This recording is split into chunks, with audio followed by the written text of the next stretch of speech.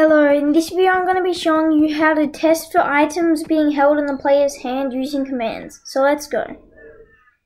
Here, let me show you what it looks like. So when I hold this sword, it will say that's a diamond sword. And it will keep saying that until I let go of the sword like this. And then it will slowly disappear. You can also change the command by doing this. So instead of making it the title command, I'm going to make it to the effect command. So here I'll remove this last part,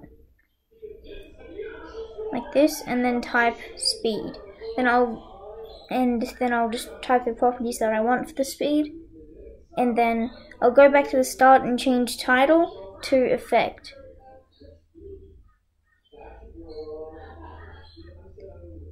Then when I hold the sword, I'll get speed.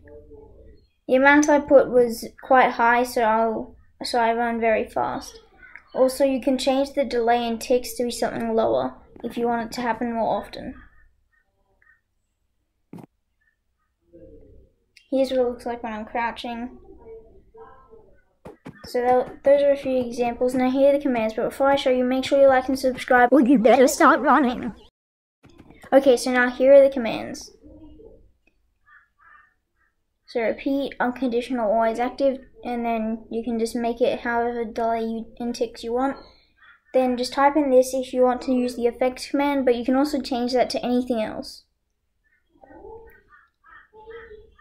So this is the more important part, and when I type diamond_sword, you can change that to a different item if you want to test for holding that.